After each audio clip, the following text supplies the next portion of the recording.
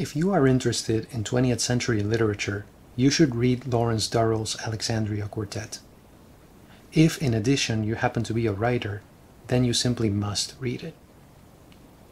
Waiting for me on my shelves, I have many books about which all I know is that they need to be read. Some of them I have not looked up. I may not even have read the back cover. I want the book itself to reveal its contents and its secrets to me, with as little prejudice on my part as possible. I bought my copy of Justine back in 2006. I lost count of the times I picked it up and read the first pages, only to put the novel back on the shelf, thinking, not now, not yet. In the spring of 2020, right before the COVID pandemic, I picked up the novel again, and this time I couldn't stop reading. Durrell explains his plan for the Alexandria Quartet in the second novel of the cycle, Balthazar, where he says that the first 3 novels are siblings and only the 4th is a sequel in the strict sense of the term. The novels, Durrell continues, illustrate the Bergsonian concept of duration and are patterned after the relativity proposition. The first 3 novels, then, represent space, the last one, time. When I was 19, I read Julio Cortázar's Hopscotch. For me, the reading of this novel was a rite of passage. If you like literature and you were born in Argentina, there's no way around it. You must read this novel at one point in your life, even if it is just so that you can reasonably proclaim your hatred of it. I did not hate it. Or rather, I did hate it, but I also loved it. That's another story. It was such an original novel, such a fresh, different way of telling a story. The novel was not really about anything. It followed the life experiences of a guy who did not fit in. It was so European and so Argentinian by the mere fact that it was trying to be so European. And that structure that allowed you to jump from one chapter to another, it prefigured the Choose Your Own Adventure series. I was some 20 or 30 pages into Justine when I said to myself, wait a minute, that narrative tone, those ideas about love and literature, the self-reflexive element, the group of friends as opposed to family trying to discover the meaning of life, the character of the author, Arnauti, the obsessive search for the woman, the presence of the city, even the consequential data at the end of the book. A search on the internet revealed that Cortázar's wife, Aurora Bernardes, had been translating the Alexandria Quartet while Cortázar was writing Hopscotch. Justine is, if we take the narrator's own words in the last pages of the novel, a brief introductory memorial to Alexandria. The city itself is the main character. In Balthazar, the same narrator says that he could have titled the manuscript simply Clea. Justine the woman is important, however. She haunts the author of the notes and impressions that make up the novel. There is no plot. We simply follow a group of friends or acquaintances as they meet, crash into each other, and drift apart. How, then, does the narrator keep the reader interested for 252 pages?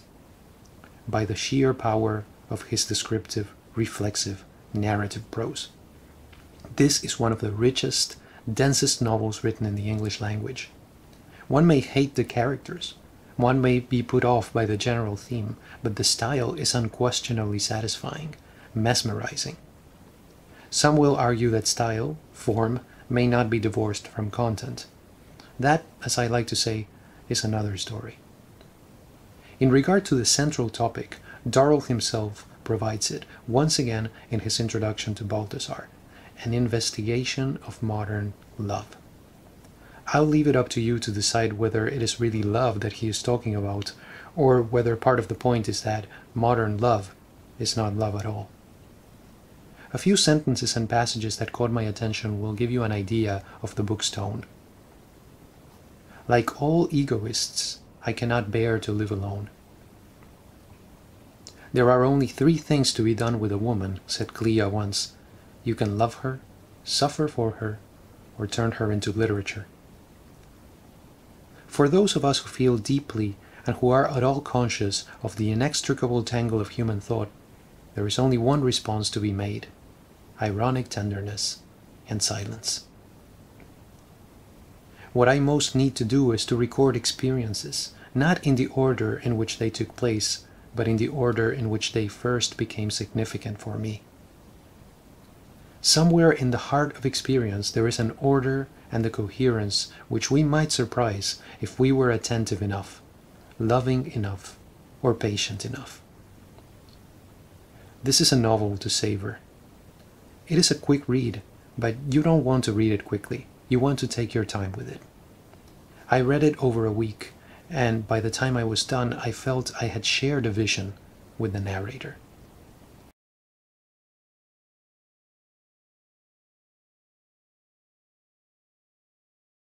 Justine and Balthazar are in a sense about the same thing: modern love and the city of Alexandria, and yet their approach is entirely different. The note that opens Balthazar is quite illuminating for the reader of the entire quartet, and while I understand why Durrell may have chosen to include it only in the second novel, I am glad I read it while I was still reading Justine. In this prologue, Durrell explains that the first 3 novels of the quartet are siblings, and only the last one, Clea, is a true sequel. In the 3rd novel, Mountolive, the author anticipates, the narrator becomes a character. I would describe Balthazar as Justine squared. The second novel in the quartet, in other words, is more clearly metafictional than the first. If the narrator, whose name is revealed to be Darley in this novel, shared his reflections on a woman and the city in Justine, in Balthazar we encounter reflections on those initial reflections. At the beginning of this second novel, the narrator sends Balthazar a copy of the manuscript of Justine and gets feedback on it from his friend.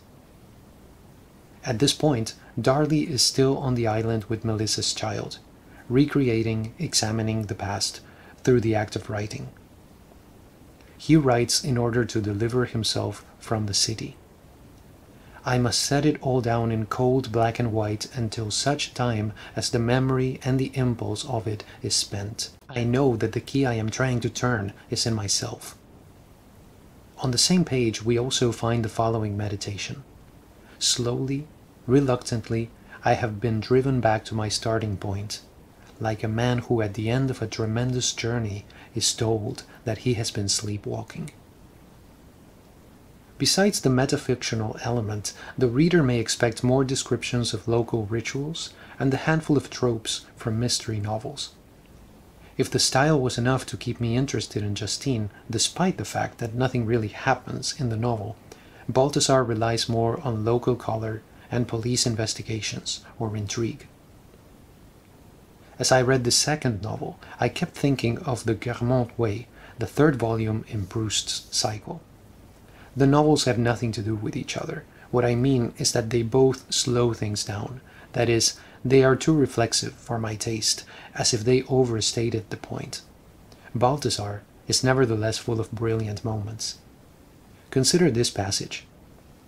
The deep, still river of her heart hoarded its images, ever reflecting them in the racing current, letting them sink deeper into memory than most of us can. Real innocence can do nothing that is trivial, and when it is allied to generosity of heart, the combination makes it the most vulnerable of qualities under heaven.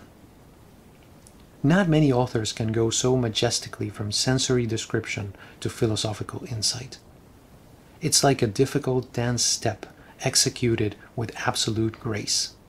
This, by the way, is not even a crucial passage in the novel.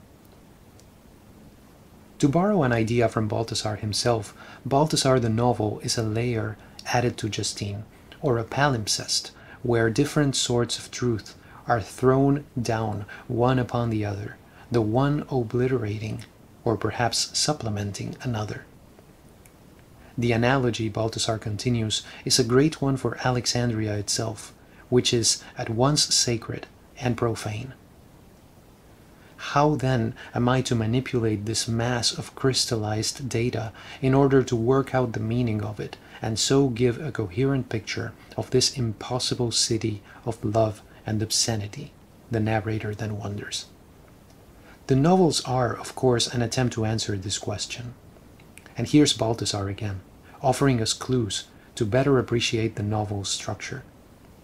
To intercalate realities is the only way to be faithful to time, for at every moment in time, the possibilities are endless in their multiplicity.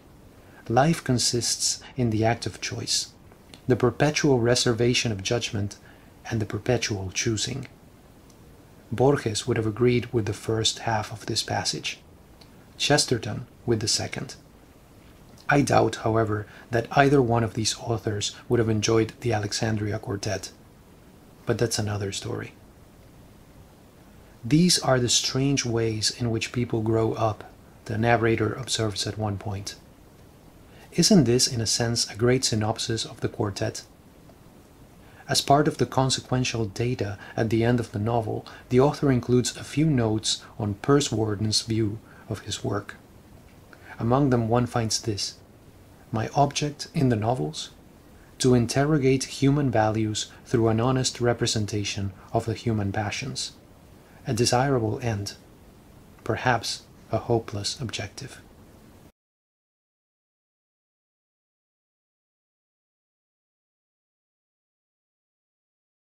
Published in 1959, Mountolive is the third volume of the Alexandria Quartet. In his preface to Balthazar, the second novel, Durrell describes Mountolive as a straight, naturalistic novel in which the narrator of Justine and Balthazar becomes an object, that is, a character. Indeed, Darley, the narrator of the first two novels, appears in Mountolive as a character, but only briefly. I was expecting this novel to provide more insight into the narrator of the two previous ones, from the perspective of David Mountolive, the diplomat who had been until now a secondary character. Instead, it is the diplomat himself who is the focus of this third novel, and so we take some distance from Justine, Melissa, Clea, and Darley, though not from the Hosnanis. What does Durrell mean when he calls this novel naturalistic? Justine and Balthazar are metafictional, the latter more so than the former.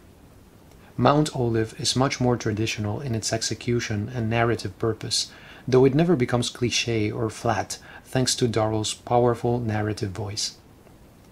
I would describe Mountolive as a literary political thriller, in the vein of Graham Greene's The Quiet American, though of a more introspective nature.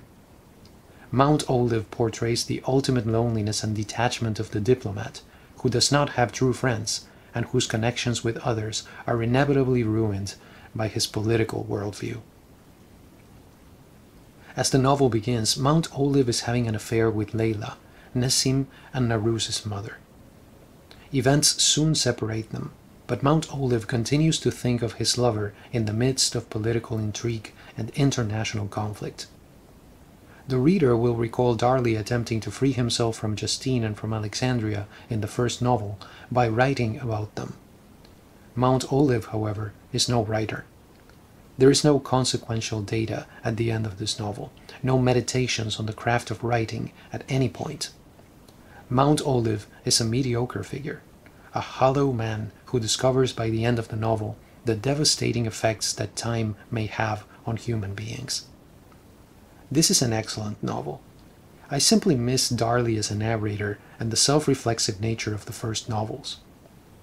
Mountolive may be read as criticism or analysis of European involvement in the Middle East and/or North Africa, as it explores the distance that will always separate the colonizer from the colonized. No matter how much the two cultures flow into and out of each other, they never truly mix.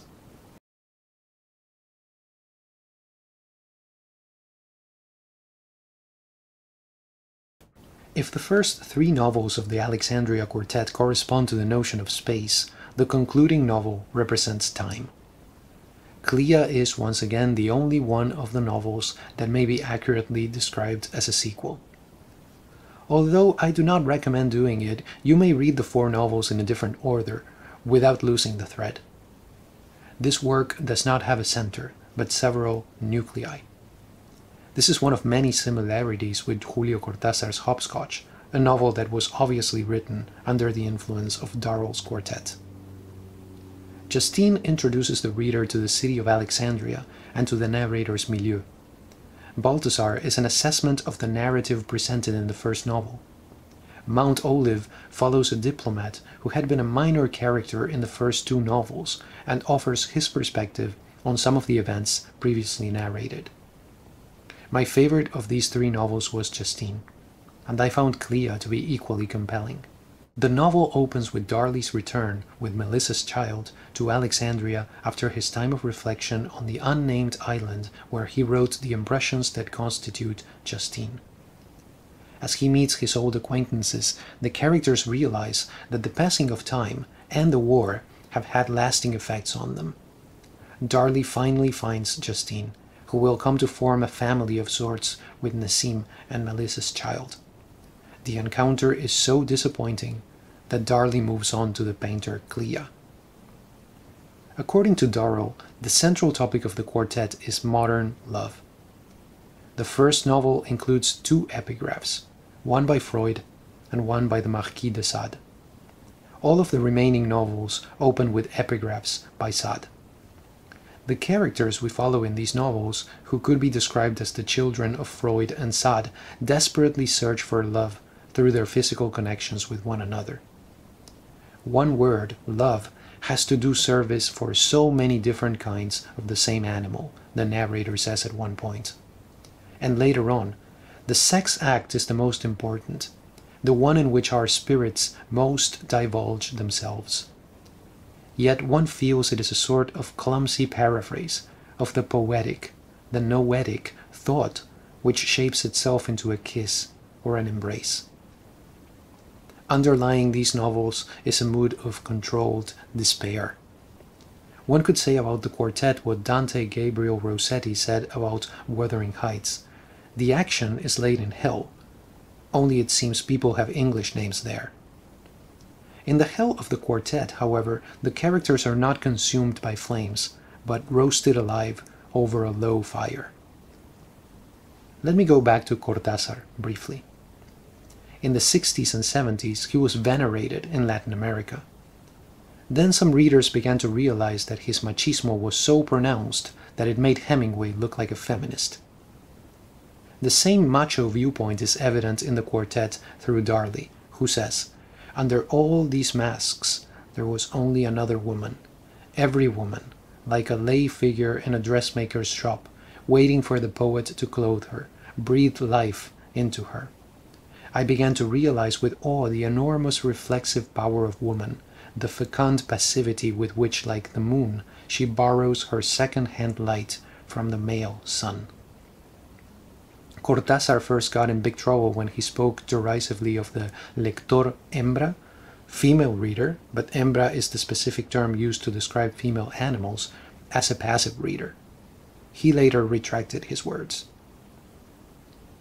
One of the most interesting chapters of the novel is found in the physical center of the text. We are allowed to read a long passage from Pursewarden's notebook titled "My Conversations with Brother Ass." This satirical chapter, in which we read about Pursewarden's exchanges with Darley, is full of insight about art and literature. Artists are composed of vanity, indolence, and self-regard. Work blocks are caused by the swelling up of the ego on one or all of these fronts. My solution would be to tell your ego to go to hell and not make a misery of what should be essentially fun, joy. Pursewarden also provides the structural key to the quartet itself when he tells Darley, "You might try a 4-card trick in the form of a novel, passing a common axis through 4 stories. A continuum, forsooth, embodying not a tombe retrouvée, but a tombe délivrée, and nothing very recherché either, just an ordinary girl meets boy story. But tackled in this way you would not, like most of your contemporaries, be drowsily cutting along a dotted line." The second half of Clea is quite dark, especially after Darley visits Mountolive and his lover, the blind Liza, who was Pursewarden's sister. In this novel, we learn crucial details about the events concerning Pursewarden described in Mountolive. This is followed by a shocking revelation that proves just how lost some of these characters are in their search for love, the word with 4 faces. 4 letters, each letter a volume, Worden says. 4 novels, 4 persons. And let's not forget Freud's idea, cited at the beginning of Justine, that every sexual act involves 4 persons. Multi-perspective works question by their very form the credibility of narrative. Long before Durrell wrote the quartet, the traditional novel had been challenged by the modernists. We do find out, however, what happened to the characters by the end of Clea. It may be impossible to narrate, but writers will continue to do it. Art is the attempt to get as close as possible to an unreachable goal. Justine is my favorite of the 4 novels. Clea is a close second. Next would be Balthazar, then Mountolive, which was by far my least favorite. As I read that 3rd novel, I kept asking myself, why Mountolive, of all characters? I came to realize that he is not the protagonist. The novel is as much about Warden, who is also a key figure in Clea, as it is about him. Balthazar is not the protagonist of the 2nd novel either. Still, the 3rd novel of the quartet seems slightly out of harmony to me. For some reason I can't quite put my finger on. Clea is a brilliant conclusion to this masterful series of novels. I can't believe it took me such a long time to finally decide to read the Alexandria Quartet, but as the saying goes, better late than never.